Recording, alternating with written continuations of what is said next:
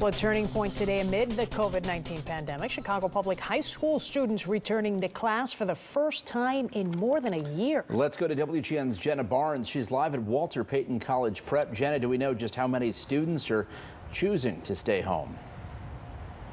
Well, here at Walter Payton, less than a third of students plan to stay home. District-wide, that number is about 2/3. But CPS still calls this first day back a success.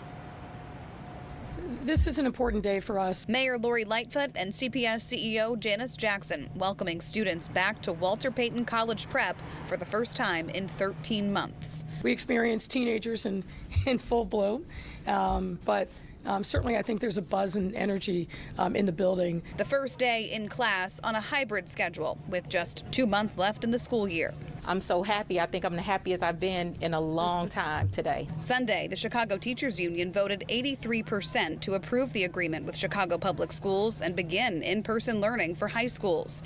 Included in that agreement is a vaccine program for students and their families. Union President Jesse Sharkey calling it the first of its kind in the country. We're going to celebrate what happened today. We got our kids back in school. Our kids are happy to be back in school, and it is one step along a long process that will end with all of our kids having access to in-person instruction 5 days a week. Walter Payton and Lane Tech both expected most of their students to return to the classroom. I remember the first week, nobody thought it was going to last this long, and then a year later, here we are. I'm looking forward to probably seeing my friends and probably actually learning something now, yeah. South and West Side high schools, which serve some of the communities hardest hit by COVID-19, expected fewer students to return. Jackson says addressing students' mental health and achievement gaps are among the top priorities for what remains of this school year and heading into the fall.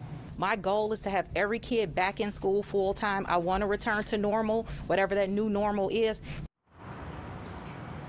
CPS expected about 26,000 high schoolers to come back this week, but they've not yet released official attendance numbers. We'll let you know as soon as we get them. For now, we're live on the near north side. Jenna Barnes, WGN News.